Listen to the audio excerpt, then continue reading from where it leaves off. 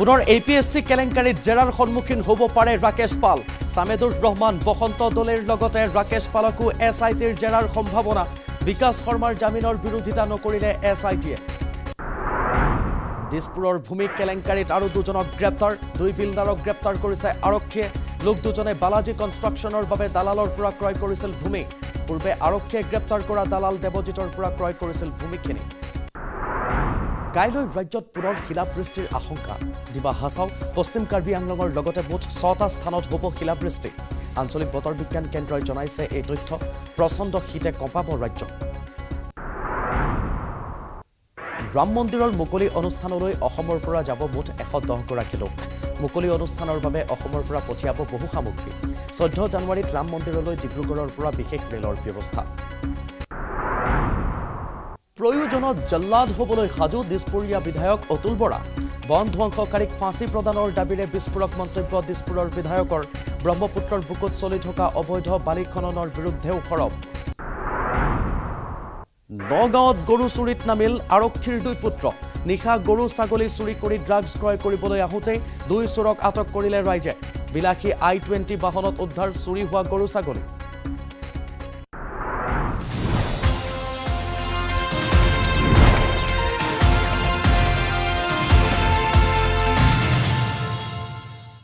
নমস্কাৰ এয়া দিনটোৰ শিৰোনাম মই কৃপাঞ্জল ৰাজবংশী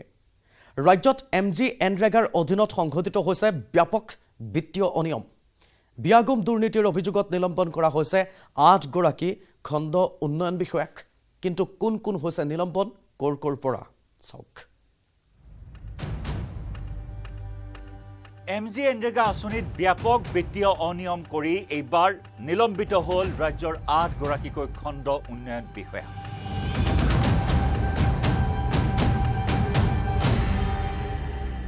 ৰাজ্যৰ কেইবাখনো জিলাৰ 8 গৰাকী খণ্ড উন্নয়ন বিষয়াক বিত্তীয় কেলেংকাৰীৰ বাবে নিলম্বনৰ নিৰ্দেশ দিয়ে পঞ্চায়ত আয়ুক্ত আৰু পঞ্চায়ত আয়ুক্তৰ নিৰ্দেশ মৰ্মে নিলম্বন কৰা হৈছে 8 গৰাকীকৈ বিডিঅ আৰু এই 8 গৰাকী বিডিঅ হ'ল ক্ৰমে চতিয়াৰ বিডিঅ পলক কুমাৰ শৰ্মাক নিলম্বন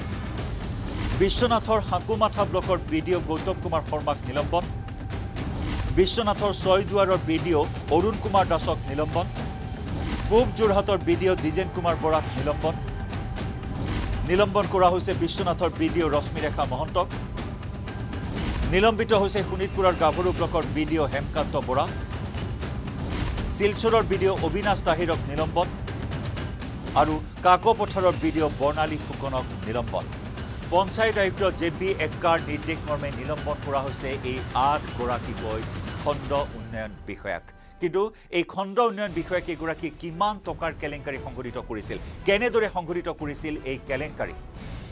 অকৰ্তৃত্বশীলভাৱে অনুমোদন নোলোৱাকৈ বেংকৰ পৰা এই আঁচনিত ধন আত্মসাৎ কৰিছিল প্ৰায় 3 কোটি 18 লাখ টকাৰ বিত্তীয় অনিয়মৰ ঘটনা সংঘটিত কৰিছিল এই 8 গৰাকীকৈ খণ্ড উন্নয়ন বিষয়াই কোনে কিমান টকাৰ অনিয়ম কৰিছিল সৰ্বাধিক 2 কোটি 34 লাখ 64,075 টকা লুট চতিয়াৰ বিডিঅ পুলক কুমাৰ শৰ্মা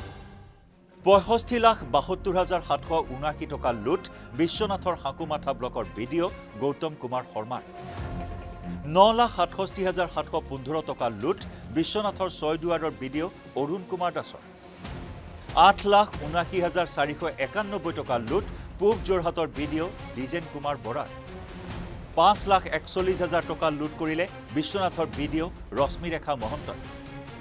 2 লাখ 95,022 টকা লুট শোণিতপুৰৰ গাভৰু ব্লকৰ বিডিঅ হেমকান্ত বৰাৰ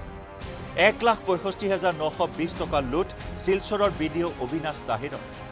আৰু 62,989 টকা লুট কৰিলে কাকপথাৰৰ বিডিঅ বৰ্ণালী ফুকনে যোৱা দুমাহ ধৰি চলা তদন্তৰ মাজতে এই বিস্ফোৰক তথ্য সন্মুখলৈ অহাত তাৎক্ষণিকভাৱে নিলম্বন কৰা হ'ল এই সকল ভ্ৰষ্টাচাৰী বিডিঅক অকৰ্তৃত্বশীলভাৱে ধন বিনিয়োগ প্ৰয়োগ কৰাৰ উপৰিও তেওঁ অন্যান্য বিভিন্ন যি স্কিমৰ ধন আছিল সেইসমূহ আচলতে অপব্যৱহাৰ কৰিছিল কিছুমান ঠিকাদাৰৰ লগত তেওঁ গোপনে মিতিয়ালি কৰি পিনি ধন আত্মসাৎ কৰিছিল এনেধৰণৰ ব্যাপক আচলতে কেইবাটাও গুৰুত্বৰ অনিয়ম ধৰা পৰে খালি এইটো নহয় জিলা প্ৰশাসনে আমি দেখিছোঁ যোৱা এবছৰৰ ভিতৰত তিনিগৰাকী পঞ্চায়ত সচিবকো এৰেষ্ট কৰা হৈছিলে আৰু এভিডেন্স তাৰ পিছত আৰু বহুত কেইজনৰ নাম আহিব পাৰে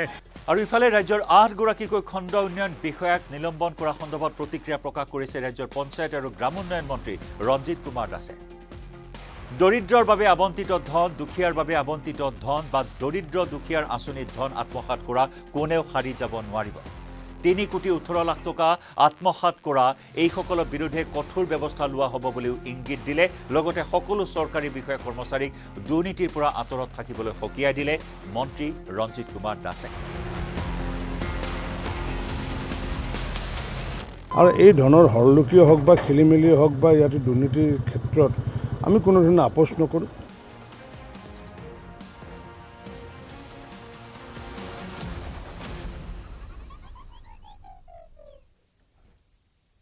ধনবল বাহুবলেৰে ডিমা হাছাও স্বায়ত্তশাসিত পৰিষদ দখলৰ দিশে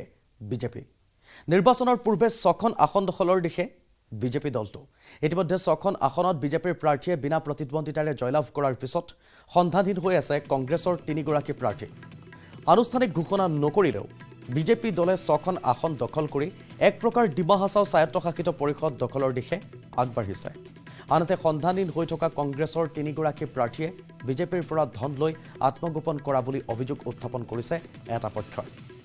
আমি বিজেপিৰ অপ্ৰতিদ্বন্দ্বী এই 6 গৰাকী প্ৰাৰ্থীৰ নাম আপোনাক দেখুৱাইছো 24 নম্বৰ হামৰি সমষ্টিৰ মনজিত নাইডিং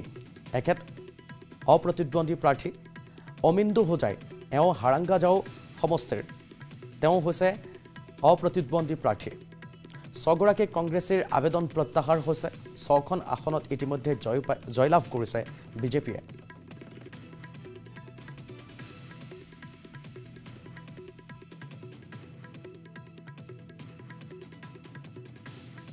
हुआ था तो उसमें बहुत कुछ लोग हम लोग का ऊपर में आने वाला दिन में बोल भी दिया है कि हम लोग अनकॉन्टेस्ट जो सीट गया है उसके ऊपर में कोई किडनैपिंग व धमकी उसी हिसाब से बोला है लेकिन ऐसा कुछ नहीं हुआ है इसलिए अभी 6 कॉन्स्टिट्यूंसी अनकॉन्टेस्ट हुआ है और आने वाला दिन में 22 इलेक्शन होगा 22 इलेक्शन हम लोग खेलेगा तो इसलिए मैं ये जो अनकॉन्टेस्ट वाला सीट को मैं सबसे पहले जो लोग हम लोग को इतना सपोर्ट किया है जो लोग बीजेपी सरकार को विश्वास जो बीजेपी सरकार को डेवलपमेंट को अच्छा लग के वो लोग साथ दिया है उन लोग को भी मैं धन्यवाद करता हूँ कांग्रेस का लीडर हो या दूसरा को लीडर लोग हो वो लोग हम लोग को सपोर्ट किया है मोदी जी का हेमंत जी का और हम लोग का काम देख के डिमा हासाओ आने वाला दिन में शांति डेवलपमेंट अच्छा चीज़ में नाम हो रहा है उसको अच्छा लग के आया उसको हम साथ दिया और इसलिए हम उसको वेलकम और उसको मैं धन्यवाद भी देता हूँ ডিমা হাছাও স্বায়ত্তশাসিত পৰিষদৰ নিৰ্বাচনত কংগ্ৰেছৰ প্ৰাৰ্থীক ভয় ভাবুকি দিয়াৰ অভিযোগ তুলিছে অসম প্ৰদেশ কংগ্ৰেছ কমিটিৰ শীৰ্ষ নেতৃত্বই কংগ্ৰেছৰ প্ৰাৰ্থীক গুলিওৱাৰ ভাবুকি দিয়াৰ অভিযোগ তুলিলে প্ৰদেশ কংগ্ৰেছৰ সভাপতি ভূপেন বৰাই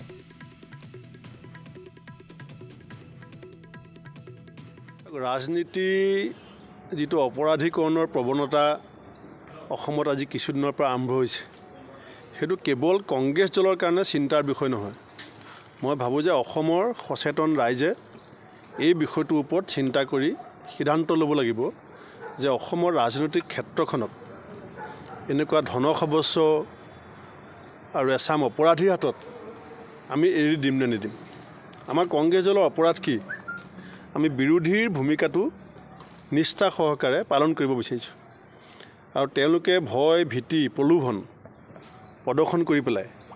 আজি প্ৰাৰ্থীসকলক যি ধৰণে নমিনেশ্যন উইথড্ৰ কৰাইছে এই কথাটো ইয়াৰ অৰ্থটো কি যে জনমতক তেওঁলোকে বিশ্বাস নকৰে ডিমা হাছাওত যেটো অটোনমাস কাউন্সিলৰ নিৰ্বাচন আছে অতি দুৰ্ভাগ্যজনকভাৱে তাত 28টা সিট আছে 28টা সমষ্টি আছে অটোনমাস কাউন্সিলৰ ডিমা হাছাও মানে এনসি হিল আমাৰ যেটো অটোনমাস কাউন্সিল কিন্তু কথাটো আছে যে তাত নমিনেশ্যন ফাইল কৰাৰ পিছত 3জন আমাৰ কংগ্ৰেছ দলৰ প্ৰাৰ্থী ইতিমধ্যে নিৰুদ্দেশ হৈ আছে অন্তৰ্ধান হৈ আছে তেওঁলোক নিজৰ ঘৰতো নাই এতিয়া আমি স্বাভাৱিকতে আমি সন্দেহ প্ৰকাশ কৰিছো ভয় খাইছো যে তেওঁলোকে নিশ্চয় কিবা মানে ভয় ভাবুকি পাইছে হয়তো বন্দুকৰ ভয় দেখাইছে বা হয়তো কিবা ধন টকা পইচা লোভত লালচা দিছে কিবা প্ৰলোভনত পৰিছে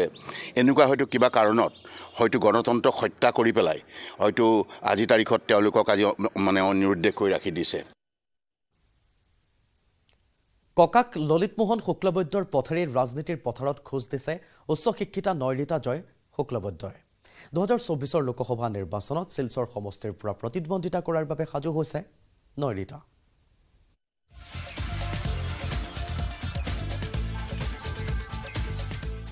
এইবাৰ বৰাকত নয়ৰিতা জয় শুক্লবৈদ্য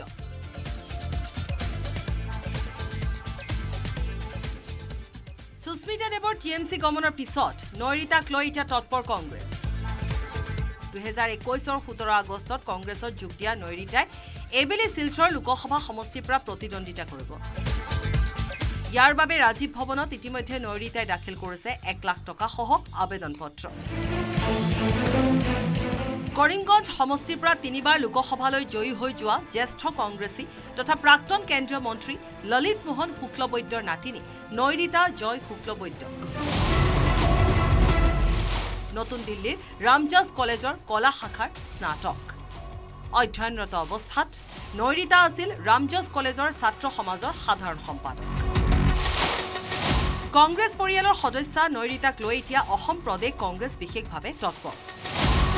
যিকোনো প্ৰকাৰে নয়ৰিতাক শিলচৰ সমষ্টিৰ পৰা জয়ী কৰাই বাকপটু নয়ৰিতাক লোকসভাৰ মজিয়ালৈ প্ৰেৰণ কৰাৰ বাবে বদ্ধপৰিকৰ প্ৰদেশ কংগ্ৰেছৰ সভাপতি ভূপেন বৰা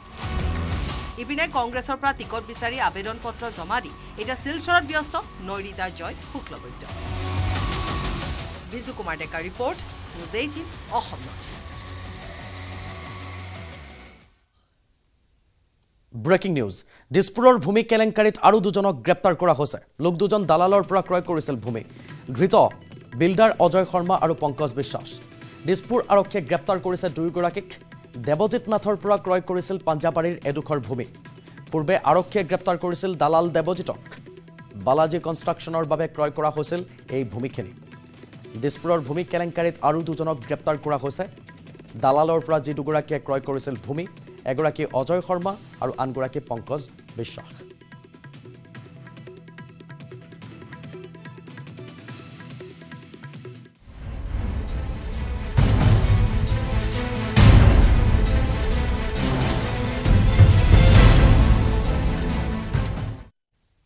এছআইটিৰ জেৰাৰ সন্মুখীন হ'ব ৰাকেশ পাল জেৰা কৰিব সামেদুৰ ৰহমান বসন্ত দলেকো এতিয়াৰ বহু অভিযুক্তই নাম লৈছে পাল সেনাৰ বসন্ত দলেৰ ঘৰত ওলাইছিল আকাশী দুৱৰাৰ বায়োডাটা সামেদুৰ ৰহমানে টেবুলেশ্যন চিটত নম্বৰ বঢ়োৱাৰ তথ্য পাইছে ৰাকেশ পালৰ নিৰ্দেশত সকলো জালিয়াতি কৰাৰ তথ্য কোঅপাৰেটিভৰ সহকাৰী পঞ্জীয়ক বিকাশ শৰ্মাৰ জামিন কেইবাটাও চৰ্তত জামিন লাভ কৰিছে বিকাশ শৰ্মাৰ জামিনৰ বিৰোধিতা নকৰিলে এছআইটিৰ তদন্তত সহযোগৰ আশ্বাস দিছে বিকাশ শৰ্মাই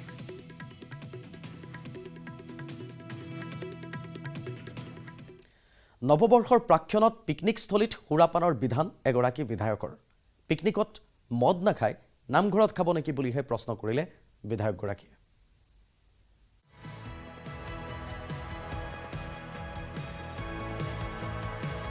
পিকনিকত সুৰাপান নকৰি নামঘৰত কৰিব নেকি নুনমাটি চুনচালি পিকনিকস্থলী মুকলি কৰি এই প্ৰশ্ন দিছপুৰৰ বিধায়ক অতুল বৰাৰ এটা পিকনিক প্লেছত যদি আপুনি কয় মদ নাখাব সেইটোতো ঠিক কথা নহ'ব সেইটো আৰু পিকনিক প্লেছত যদি নাখায় ঘৰতনো নামঘৰত বা ঘৰত কেনেকৈ খাবগৈ পিকনিকত সুৰাপান নকৰিব বুলি কোৱা কথাটো ঠিক কথা নহয় বুলি জনালে বিধায়ক অতুল বৰাই এটা পিকনিক প্লেছত যদি আপুনি কয় মদ নাখাব সেইটোতো ঠিক কথা নহ'ব কিন্তু কোনোবাই মদ অকণমান খাইছে খাওক মহিলাক অশালীন ব্যৱহাৰ অথবা উদ্ভাণ্ডলি নকৰালৈকে পিকনিকত সুৰাপান কৰাটো কোনো দুখৰ কথা নহয় বুলি ক'লে অতুল বৰাই পিকনিকৰ দিনাখন যদি অকণমান ফূৰ্তি কৰিবৰ কাৰণে অকণমান মদো অকণমান খাইছে সেইটো বিশৃংখলতাৰ ভিতৰত নহয় মদ খাই যদি কাৰোবাক মাৰপিট কৰে মদ খাই যদি গুণ্ডামি কৰে মদ ভাত কৰি মহিলা কোনোবা অচিনাকি মহিলাক জোকায় সেইবোৰহে আচলতে বিশৃংখল বুলি ক'ম সুৰাপানৰ বিধান দিয়া দিছপুৰৰ বিধায়ক অতুল বৰাই সাংবাদিকৰ আগত বৰ্ণনা কৰিলে পিকনিকৰ অভিজ্ঞতা এতিয়া মই সৰুতে পিকনিক পাৰ্টি লৈ গৈছিলোঁ কেইজনমান বিধৱা মহিলা গৈছিল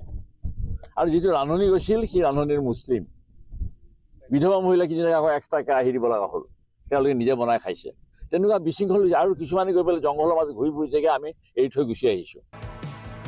একালৰ তিতা মিঠা অভিজ্ঞতাৰ বাবেই দুনাই পিকনিকৰ আয়োজন নকৰে বুলি সাংবাদিকক ক'লে অতুল বৰাই তেনেকুৱা বিশৃংখলবিলাক মোৰ জীৱনতে মই লগ পাইছিলোঁ তেতিয়া মই পিকনিক এৰেঞ্জমেণ্টো নকৰোঁ পিকনিক পাৰ্টিত মই তেনেকৈ কাৰোবাৰ লগত কেতিয়াবা গৈছিলোঁ বেলেগ কথা মই নিজে পিকনিকৰ সেই আয়োজক হিচাপে মই তাহানিতে সেইটো বিসৰ্জন দিছোঁ কাৰণ এই গণ্ডগোলবিলাক হয় চম্ভালাটো বিৰাট দিগদাৰ এফালে পিকনিকত সুৰাপানক লৈ যান বাহন শাখাৰ কঠোৰ নিৰ্দেশনা আনফালে দিছপুৰৰ বিধায়কজনৰ বিধানে বেমেজালি লগাইছে পিকনিকলৈ সাজু হোৱা বহুজনক নুনমাটিৰ পৰা অজয় বৰ্মনৰ report news 18 Assam north east Jammu কাশ্মীৰৰ ৰাজৌৰীত সন্ত্ৰাসবাদীৰ ভয়ংকৰ এম্বুছৰ পিছৰ পৰাই তীব্ৰতৰ হৈছে সেনাৰ অভিযান পুঞ্চ আৰু ৰাজৌৰীত বন্ধ কৰি দিয়া হৈছে মোবাইল ইণ্টাৰনেট সেৱা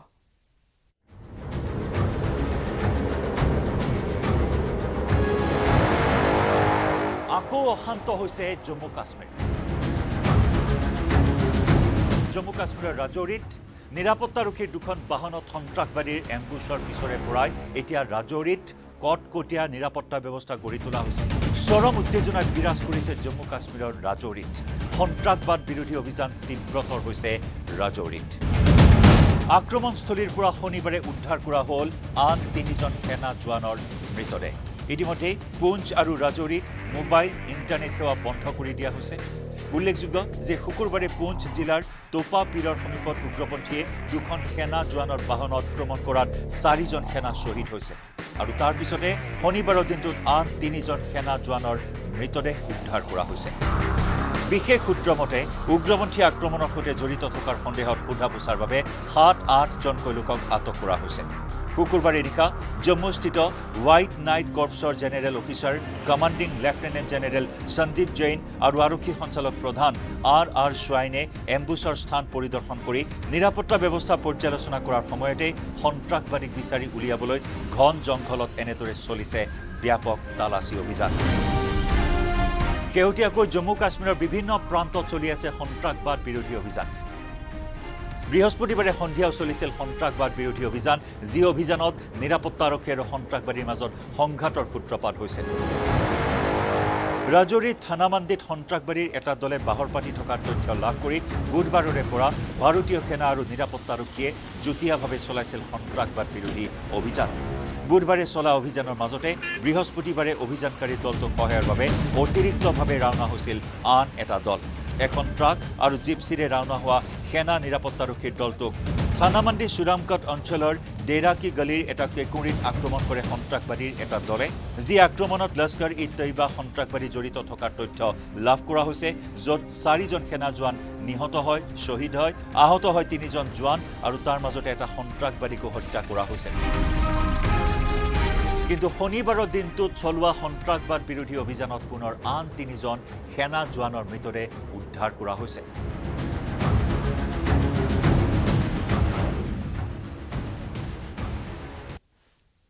22 জানুৱাৰীত অযোধ্যাত প্ৰাণ প্ৰতিষ্ঠা হ'ব বহু প্ৰতীক্ষিত ৰাম মন্দিৰৰ অযোধ্যা নগৰীৰ সৈতে যাতায়াত সুচল কৰিবলৈ ইতিমধ্যে নিৰ্মাণ হৈছে শ্ৰীৰাম বিমানবন্দৰ বিমান সেৱাৰ লগতে নতুন ৰেল সেৱাৰেও সংযোগ কৰা হ'ব শ্ৰীৰাম ভূমিক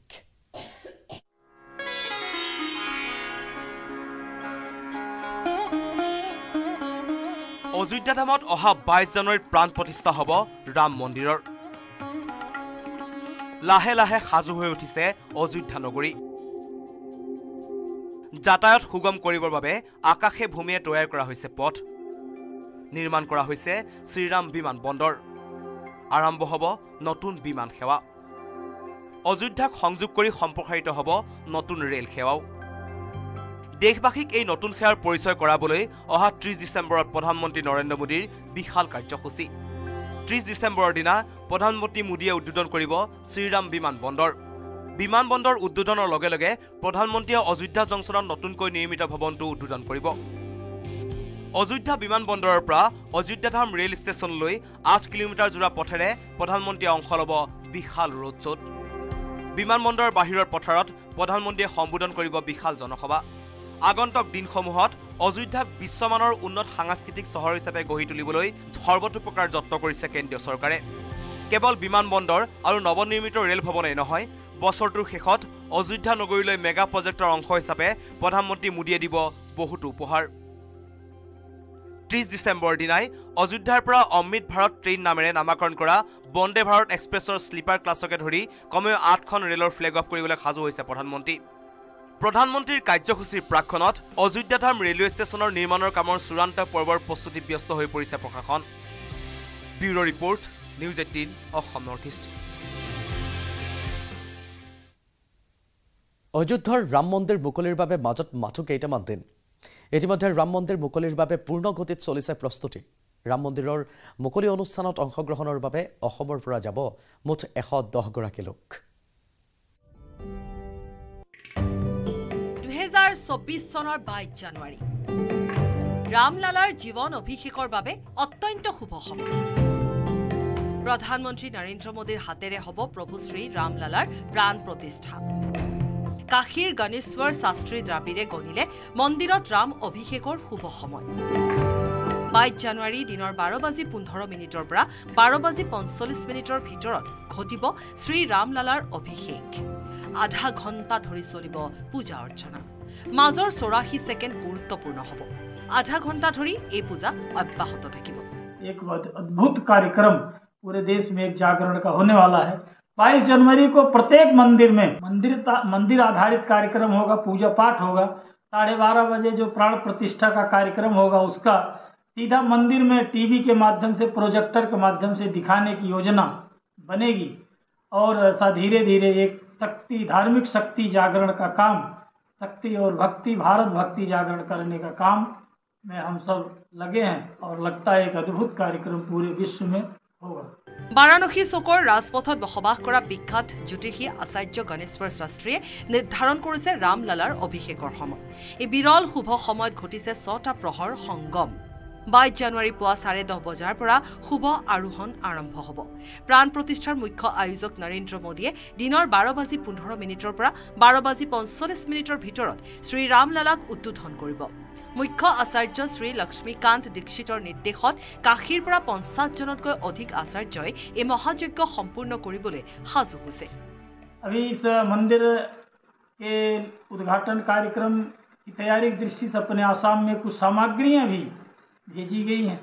जिसमें चावल है चाय है और दालचीनी है काली मिर्च है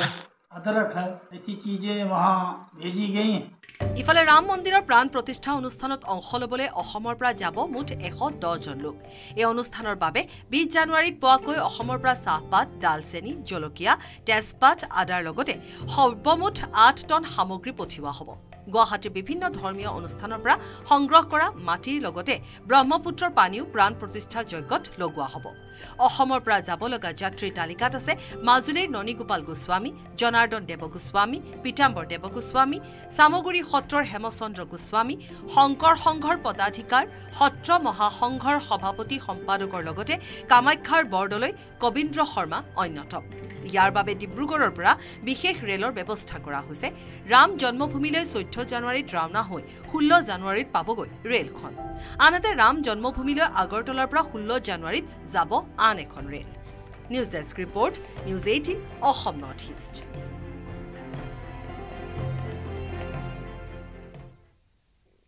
অৰুণাচল প্ৰদেশত ৰঙাপৰাৰ দম্পতীয়ে বিক্ৰী কৰিলে নিজৰ সন্তানক ৰঙাপৰালৈ উভতি আহিবলৈ প্ৰয়োজন হোৱা ধনৰ বাবে 7,000 টকাত সন্তানক বিক্ৰী কৰি দিলে পিতৃ মাতৃয়ে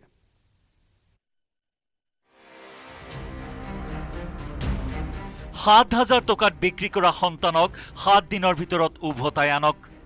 পিতৃ মাতৃক চৰ্ত ৰঙাপৰা আৰক্ষীৰ 5 দিন পূৰ্বে 5 বছৰীয়া পুত্ৰৰ সৈতে ৰঙাপৰাৰ পৰা অৰুণাচললৈ গৈছিল পিতৃ মাতৃ কিন্তু শুকুৰবাৰে বিয়লি সন্তান অবিহনে পত্নীৰ সৈতে 1 নম্বৰ নামনি গাঁৱৰ ভাড়া ঘৰলৈ উভতি আহিল হাকিম আলী পিতৃ মাতৃৰ লগত সন্তানক নেদেখি সন্দেহ হ'ল চুবুৰীয়াৰ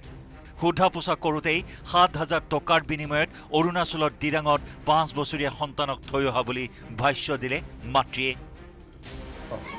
দিৰাঙৰ মানুহ 7,000 দি তাক থৈ আহিছোঁ বেচা নাই তাক আৰু আনিব পাৰিম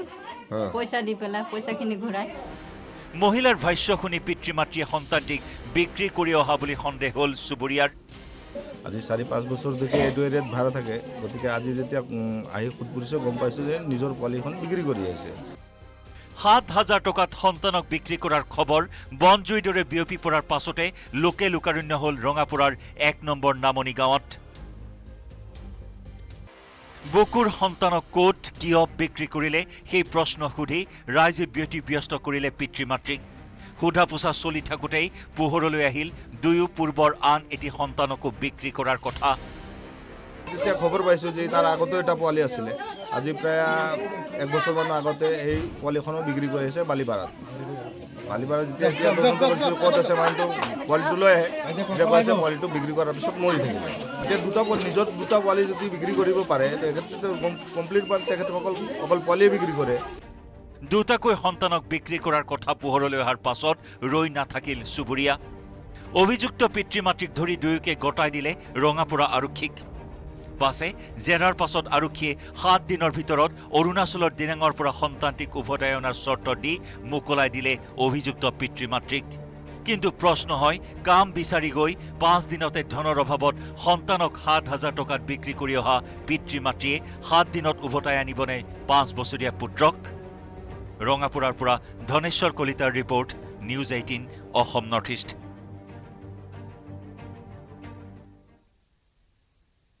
খটখটিত জব্দ হৈছে বৃহৎ পৰিমাণৰ গুলি যাত্ৰীবাহী বাছত গুলি ভৰ্তি বেগ জব্দ হৈছে ডিমাপুৰৰ পৰা বুকাজান অভিমুখী বাছত এই গুলিসমূহ উদ্ধাৰ হৈছে গুলি ভৰ্তি বেগ সহ দুজনক গ্ৰেপ্তাৰ কৰা হৈছে ধৃত নগাঁও সামগুৰিৰ গগন বৰা আৰু তৌফিক আহমেদ AK-47 আৰু ইনচাস ৰাইফলৰ 6টা মেগাজিন জব্দ হৈছে জব্দ কৰিছে 7.62 mm পিস্তলৰ 90টা গুলি 5.56 mm পিস্তলৰ 60টা গুলিও জব্দ হৈছে গুলি ভৰ্তি বেগখনত আছিল এগৰাকী RAF জোৱানৰ বুলি জানিব পৰা গৈছে বেগখন ডিমাপুৰ ষ্টেচনৰ পৰা চুৰি হৈছিল বেগখন কঢ়িয়াই নিয়াৰ বাবদ গগন তৌফিকক দিয়া হৈছিল 600 টকা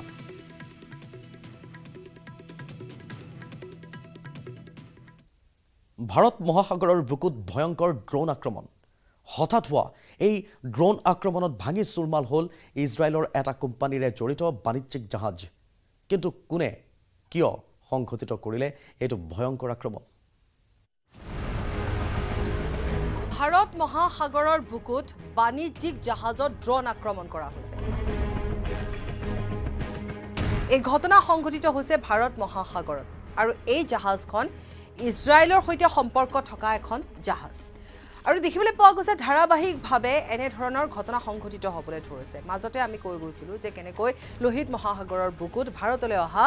এনে ধৰণৰ বাণিজ্যিক জাহাজত আক্ৰমণ কৰিছিল হুথি বাহিনীয়ে আৰু শেহতীয়াকৈ এই আক্ৰমণৰ সংখ্যা বৃদ্ধি পাবলৈ ধৰিছে সেইবাৰো দেখিবলৈ পোৱা গৈছিল হুথি বাহিনীয়ে যেতিয়া আক্ৰমণ কৰিছিল সেই জাহাজ ইজৰাইলৰ বুলি সন্দেহ কৰি তেওঁলোকে তাত হুথি বাহিনীয়ে তাত আক্ৰমণ কৰিছিল কাৰণ ইজৰাইলৰ সৈতে যেহেতু শত্ৰুতা আছে কিন্তু এই বেলেও প্ৰায় একে অনুৰূপ ঘটনা সংঘটিত হৈছে এই বেলেও ভাৰতৰ এখন বাণিজ্যিক জাহাজত আক্ৰমণ কৰা হৈছে ড্ৰোন আক্ৰমণৰ সন্মুখীন ভাৰত অভিমুখে যাত্ৰা কৰা বাণিজ্যিক জাহাজখন ইজৰাইলৰ এটা কোম্পানীৰে জড়িত ইউক্ৰেইনৰ সম্পৰ্ক থকা জাহাজখনত আছিল লাইবেৰিয়াৰ পতাকা বাণিজ্যিক জাহাজখনে কঢ়িয়াই আনিছিল ৰাসায়নিক সামগ্ৰী ড্ৰোনৰ আক্ৰমণত যথেষ্ট ক্ষয়ক্ষতি হৈছে জাহাজখনৰ অৱশ্যে এই আক্ৰমণত কোনো লোক হতাহত হোৱা নাই এই পৰ্যন্ত কোনোৱে স্বীকাৰ কৰা নাই জাহাজ আক্ৰমণৰ দায়িত্ব ব্ৰিটিছ মিলিটাৰীৰ মেৰিটাইম ট্ৰেড অপাৰেশ্যনে প্ৰকাশ কৰিছে ড্ৰোন আক্ৰমণৰ তথ্য যোৱা মাহতো ইজৰাইলৰ এখন জাহাজত সংঘটিত হৈছিল অনুৰূপ ঘটনা ভাৰত মহাসাগৰৰ জলভাগতে সংঘটিত হৈছিল সেই আক্ৰমণ ইৰানৰ ইছলামিক ৰিভলিউচনাৰী গাৰ্ড কৰ্পছে সংঘটিত কৰাৰ আশংকা কৰা হৈছিল ইজৰাইলৰে সম্পৰ্ক থকাৰ বাবে জাহাজখন আক্ৰমণৰ লক্ষ্য হোৱাৰ সন্দেহ আৰু হয়তো সেইবাবে এই ঘটনা সংঘটিত হৈছে কিন্তু ধাৰাবাহিকভাৱে এনে ধৰণে আক্ৰমণৰ লক্ষ্য কৰি লোৱা হৈছে আৰু এইখন জাহাজ যেহেতু ভাৰতলৈ আহি থকা এখন বাণিজ্যিক জাহাজ আৰু বাৰম্বাৰ আক্ৰমণৰ লক্ষ্য এইভাবে কৰি লোৱা হৈছে যে ইজৰাইলৰ সৈতে সম্পৰ্ক থকাৰ সন্দেহত কিন্তু এতিয়ালৈকে কোনো স্পষ্টভাৱে এই কথা উল্লেখ কৰা নাই যে এই আক্ৰমণ কোনে কৰিছে যদিহে ইজৰাইলৰ সৈতে সম্পৰ্ক থকাৰ বাবে আক্ৰমণ কৰিছে সেয়া নিশ্চিতভাৱে হুথি বাহিনীয়ে কৰিব পাৰে নহলে সামুদ্ৰিক ডকাইত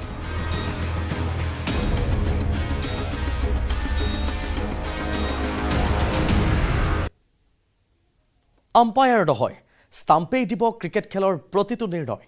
আউট 6-4ৰ পৰা আৰম্ভ কৰি নো বললৈকে কিন্তু ক্ৰিকেট জগতত এয়া সম্ভৱ কেনেকৈ হ'ব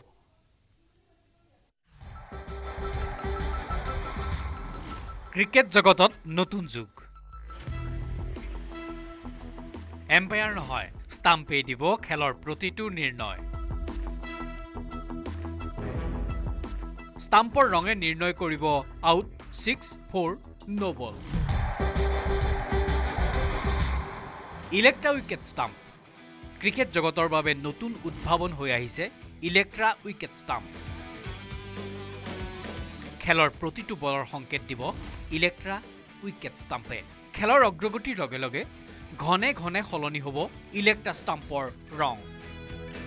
আৰু ষ্টাম্পৰ ৰঙেই দি যাব খেলৰ প্ৰতিটো নিৰ্ণয় ইলেক্ট্ৰা ষ্টাম্প ৰঙা ৰঙেৰে উজলি উঠিলে পেভিলিয়নমুখী হ'ব লাগিব বেটছমেন ষ্টাম্পৰ ধাৰাবাহিক ৰং সলনিয়ে যদি ফ'ৰ বুজাব এটা এটাকৈ ইটোৰ সৈতে সিটো ৰং একেলগে জ্বলি উঠিলে বুজাব 6 একেদৰে ৰঙা আৰু বগা ৰং সাল সলনিয়ে যদি নো বল বুজাব বেঙুনীয়া আৰু নীলা ৰঙৰ সাল সলনিয়ে বুজাব দুটা অভাৰৰ মাজৰ সময় ক্ৰিকেটৰ এই অভিনৱ উদ্ভাৱন ইলেক্ট্ৰা উইকেট ষ্টাম্প প্ৰথমবাৰৰ বাবে ব্যৱহাৰ হৈছে অষ্ট্ৰেলিয়াৰ মহিলাৰ বিগ বাছ লীগ চমুকৈ BBL 2023-24ত অষ্ট্ৰেলিয়া ক্ৰিকেটে সদায় ক্ৰিকেট জগতক দি আহিছে নতুন নতুন উদ্ভাৱন আৰু শেহতীয়া উদ্ভাৱন ইলেক্ট্ৰা উইকেট ষ্টাম্প আৰু ক্ৰিকেটৰ এই নতুন প্ৰযুক্তিৰ উদ্ভাৱন BBLত ব্যৱহাৰৰ পূৰ্বে ইংলেণ্ডৰ প্ৰাক্তন ক্ৰিকেটাৰ মাইকেল ভগানে দেখুৱালে কেনেদৰে কাম কৰিব Electra wicket ষ্টাম্পে Very exciting, great for the spectators. I see all the colours. There's 5 different displays that will happen tonight, Vorney. So the first one is the dismissal. So when you're out... News Desk Report, News18 Assam Northeast.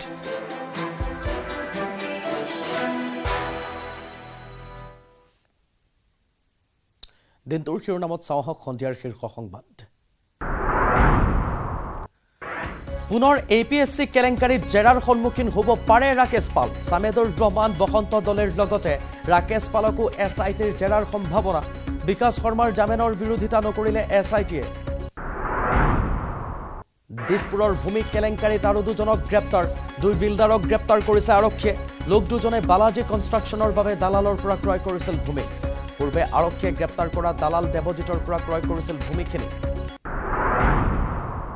কাইলৈ ৰাজ্যত পুনৰ শিলাবৃষ্টিৰ আশংকা ডিমা হাছাও পশ্চিম কাৰ্বি আংলঙৰ লগতে মুঠ 6টা স্থানত হ'ব শিলাবৃষ্টি আঞ্চলিক বতৰ বিজ্ঞান কেন্দ্ৰই জনাইছে এই তথ্য প্ৰচণ্ড শীতে কঁপাব ৰাজ্য ৰাম মন্দিৰৰ মুকলি অনুষ্ঠানলৈ অসমৰ পৰা যাব মুঠ 110 জন লোক মুকলি অনুষ্ঠানৰ বাবে অসমৰ পৰা পঠিয়াব বহু সামগ্ৰী 14 জানুৱাৰীত ৰাম মন্দিৰলৈ ডিব্ৰুগড়ৰ পৰা বিশেষ ৰেলৰ ব্যৱস্থা প্ৰয়োজনত জল্লাদ হ'বলৈ সাজু দিছপুৰীয়া বিধায়ক অতুল বৰা বন ধ্বংসকাৰীক ফাঁচী প্ৰদানৰ দাবীৰে বিস্ফোৰক মন্তব্য দিছপুৰৰ বিধায়কৰ ব্ৰহ্মপুত্ৰৰ বুকুত চলি থকা অবৈধ বালি খননৰ বিৰুদ্ধেও সৰব নগাঁৱত গৰু চুৰিত নামিল আৰক্ষীৰ দুই পুত্ৰ নিশা গৰু ছাগলী চুৰি কৰি ড্ৰাগছ ক্ৰয় কৰিবলৈ আহোঁতে দুই চোৰক আটক কৰিলে ৰাইজে বিলাসী I-20 বাহনত উদ্ধাৰ হৈছে চুৰি কৰা এই গৰু ছাগলী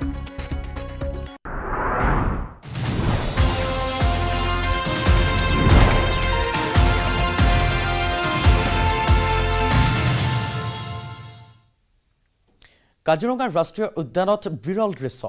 জলাশয়ত অন কেমেৰা খামুনৰ শিকাৰ হ'ল এটা কাছ টুৰিষ্ট গাইড তহকিব আলীৰ কেমেৰাত বন্দী হৈছে খামুনৰ শিকাৰৰ এই দৃশ্য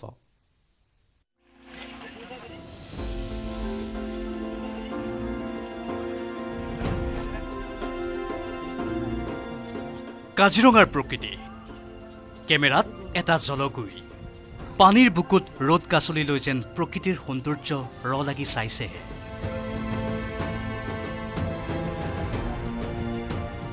ৰ'ব চকু আঁতৰাই নানিব কাৰণ প্ৰকৃতিৰ বিতুপন স্বাভাৱিক বন্যজীৱন চাবলৈ আৰু বাকী আছে ৰাজ্যৰ বাহিৰত ইয়াৰ চিনাকি নাম Indian water monitor Lizaad Kaziranga ৰাষ্ট্ৰীয় উদ্যানৰ কহৰা বনাঞ্চলৰ ডিফলু নদীত জিৰাই থকা এই চিকাৰী জলগুইটো আচলতে চিকাৰৰ আশাত দিছে খাপ মাত্ৰ কেইটামান পৰ হঠাৎ জলগুইটোৱে থাপ মাৰি ধৰিলে এটা বৰকাছ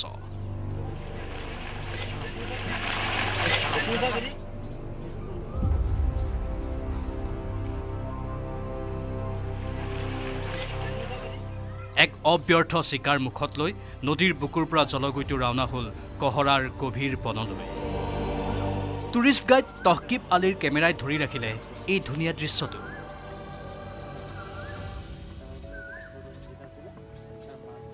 শেহতীয়াকৈ কাজিৰঙা পৰ্যটকৰ বাবে মুকলি হৈ পৰাৰ পিছতে পৰ্যটকৰে ভৰি পৰিছে ৰাষ্ট্ৰীয় উদ্যানখন বনাঞ্চলৰ এনেবোৰ স্বাভাৱিক ছবিও আপ্লুত কৰিছে পৰ্যটকৰ মন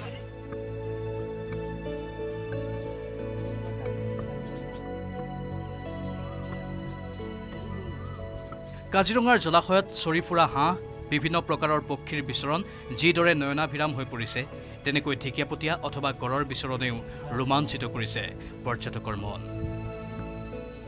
ইয়াৰ মাজতে দুজন বিদেশী পৰ্যটক আৰু এজন ভাৰতীয় পৰ্যটকক কাজিৰঙা ৰাষ্ট্ৰীয় উদ্যান দৰ্শন কৰাই থকাৰ সময়তে তহকিব আলীয়ে কহৰা বনাঞ্চলৰ ডিফলু নদীত জলগুইটো দেখা পাই ধৰি ৰাখিলে চিকাৰৰ এই অনুপম দৃশ্য বিদেশী যিসকল মানে পৰিভ্ৰমী চৰাই তেওঁলোকো আহি ইতিমধ্যে কাজিৰঙাত উপস্থিত হৈছে চৰাই চিৰিকটিৰে মানে কাজিৰঙা ভৰপূৰ তাৰ ভিতৰতে মাজে মাজে বাঘ দেখা গৈছে মাজে মাজে ভালুকো দেখা গৈছে সাইটিং যথেষ্ট ভাল কাজিৰঙাৰ পৰা বিতুপন বৰাৰ report news 18 Assam north east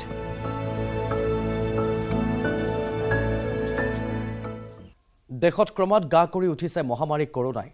24 ঘণ্টাত দেশত নতুনকৈ কোভিডত আক্ৰান্ত হৈছে 752 গৰাকী লোক অৱশ্যে কোভিডক লৈ অভয়বাণী অসমৰ স্বাস্থ্য মন্ত্ৰী কেশৱ মহন্তৰ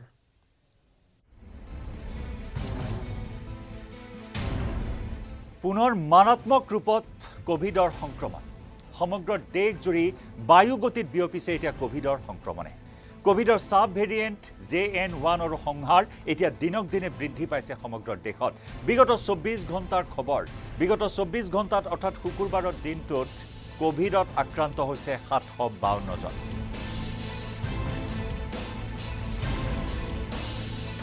দেশত 24 ঘণ্টাত কোভিডত নতুনকৈ আক্ৰান্ত হৈছে 752 জন আনহাতে বিগত 24 ঘণ্টাত শুকুৰবাৰৰ দিনটোত কোভিডত আক্ৰান্ত হৈ মৃত্যু হৈছে 4 জনৰ অৰ্থাৎ এই 4 জনক লৈ শুকুৰবাৰৰ এই 4 জনক লৈ এই পৰ্যন্ত কোভিডত আক্ৰান্ত হৈ সমগ্ৰ দেশত 20 জনে হেৰুৱাইছে প্ৰাণ কোভিডৰ এই নতুন ঢৌত দেশত 20 জনে হেৰুৱালে প্ৰাণ এই পৰ্যন্ত আনহাতে নতুনকৈ আক্ৰান্ত 752ক লৈ এই পৰ্যন্ত দেশত সক্ৰিয় কোভিড ৰোগীৰ সংখ্যা হ'ল 3420 জন আৰু ইয়াৰ ভিতৰত কেৰেলাতে আক্ৰান্তৰ সংখ্যা সৰ্বাধিক কোভিডৰ পহিলা ঢৌ দ্বিতীয় ঢৌ আৰু কোভিডৰ শেহতীয়া ঢৌ এতিয়া কেৰেলাত সৰ্বাধিক ৰূপত বিয়পি পৰা পৰিলক্ষিত হৈছে আনহাতে কোভিডৰ যি নতুন ভেৰিয়েণ্ট সাব ভেৰিয়েণ্ট JN1ত সমগ্ৰ দেশ জুৰি আক্ৰান্ত হৈছে 22 জন কোভিডত আক্ৰান্ত হোৱা লোকসকলৰ নমুনা জিনম সিকুৱেন্সিঙৰ ব্যৱস্থা কৰা হৈছে আৰু সেই প্ৰতিবেদনৰ ভিত্তিত জানিব পৰা হৈছে স্বাস্থ্য বিভাগে সদৰি কৰিছে যে সমগ্ৰ দেশত বৰ্তমান 22 গৰাকী আক্ৰান্ত হৈছে আৰু ইয়াৰ ভিতৰত গোৱাত 21 গৰাকী আৰু কেৰেলাত 1 গৰাকী JN1ত আক্ৰান্ত হৈছে ইফালে তামিলনাডু মহাৰাষ্ট্ৰ কৰ্ণাটকতো আক্ৰান্ত হৈছে বহু লোক তেলেংগানা পুডুচেৰী দিল্লী গুজৰাটতো সংক্ৰমণ যথেষ্ট বৃদ্ধি পাইছে একেদৰে গোৱা আৰু পাঞ্জাবতো কোভিড আক্ৰান্ত ৰোগীৰ সংখ্যা ক্ৰমাৎ ঊৰ্ধ্বমুখী হোৱা পৰিলক্ষিত হৈছে আৰু তেনেস্থলত অসমতো কোভিডৰ বিশেষ এটা ভয় লগা পৰিৱেশ নাই বুলি উল্লেখ কৰিছে অসমৰ স্বাস্থ্য মন্ত্ৰী কেশৱ মহন্তই কোভিড পৰিস্থিতিৰ সৈতে মোকাবিলা কৰিবৰ বাবে এতিয়াই কোনো ধৰণৰ নীতি নিৰ্দেশনা দিয়াৰ প্ৰয়োজন নাই বুলি উল্লেখ কৰিছে আৰু লগতে অসমৰ স্বাস্থ্য বিভাগ কোভিড পৰিস্থিতিৰ সৈতে মোকাবিলা কৰিব পৰাকৈ সাজু হৈ থকাৰ কথা উল্লেখ কৰিলে কেশৱ মহন্তই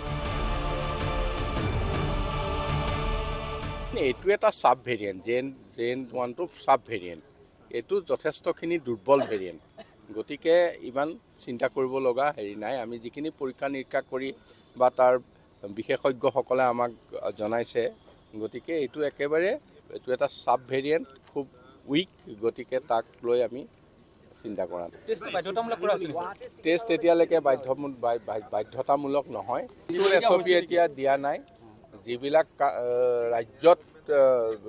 কোভিড ভালকৈ হৈছে তেওঁলোকৰ কাৰণে হৈছে কিন্তু আমাৰ ৰাজ্যত সেইটো আৰম্ভ হোৱা নাই গতিকে আমি কোনো নতুন SOP দিয়া নাই কিন্তু সাৱধানতা আমি অৱলম্বন কৰিছোঁ নাই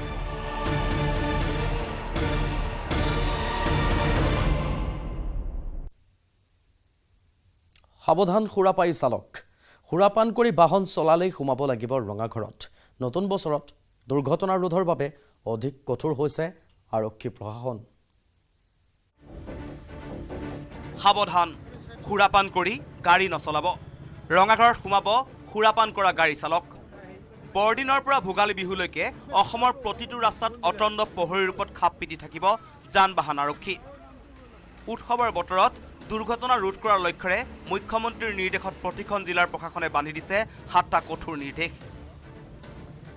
সুৰাপান কৰি গাড়ী নচলাব সুৰাপান কৰি গাড়ী চলালে ভৰিব লাগিব 10,000 টকাৰ জৰিমনা অথবা 6 মাহ পৰ্যন্ত কাৰাদণ্ড হ'ব পাৰে অত্যাধিক গতিবেগ পৰিহাৰ কৰক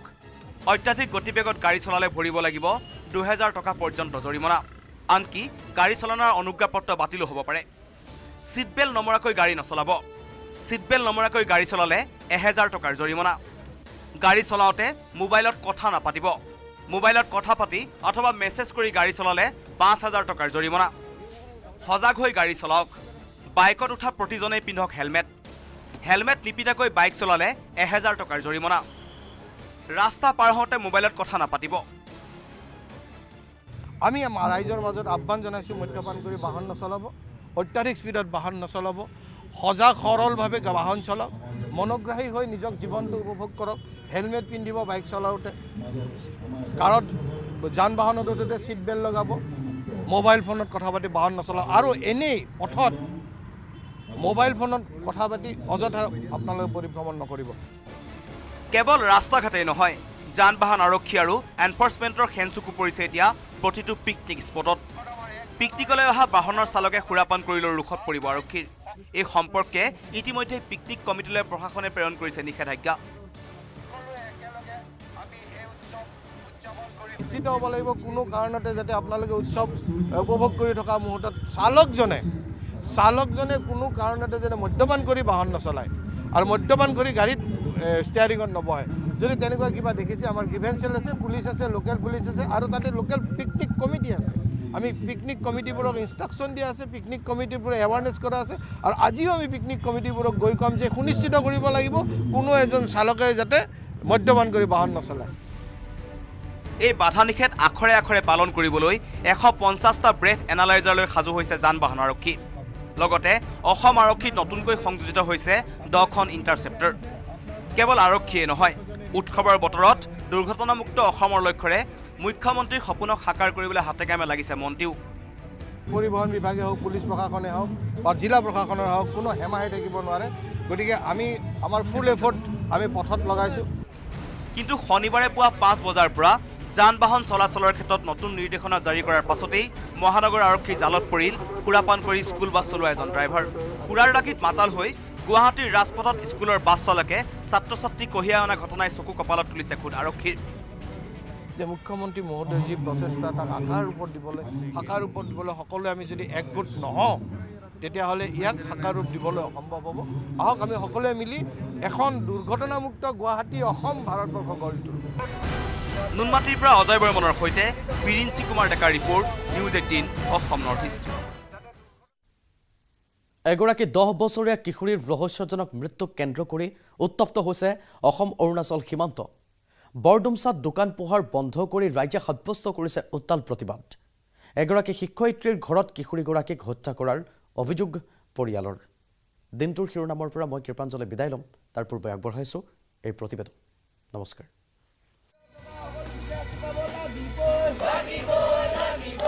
10 বছৰীয়া কিশোৰীৰ ৰহস্যজনক মৃত্যু ন্যায় বিচাৰৰ দাবীত উত্তপ্ত বৰডুমচা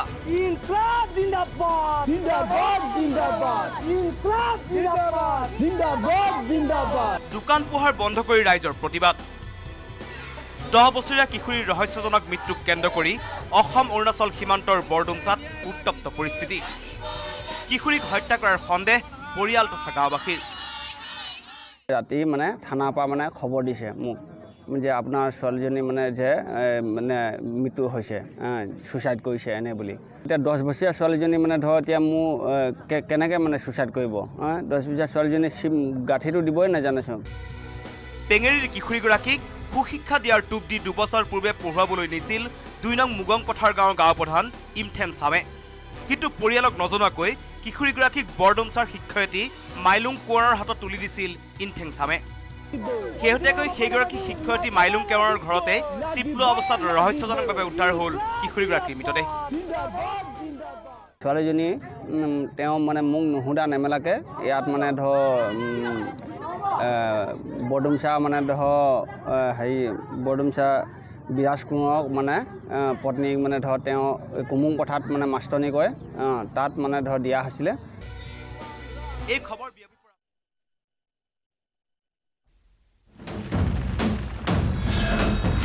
ভাৰতৰ গৌৰৱ গোটেই বিশ্বতেই ইয়াৰ সন্মান ষ্ট্ৰং মানে মাইথান ষ্টীল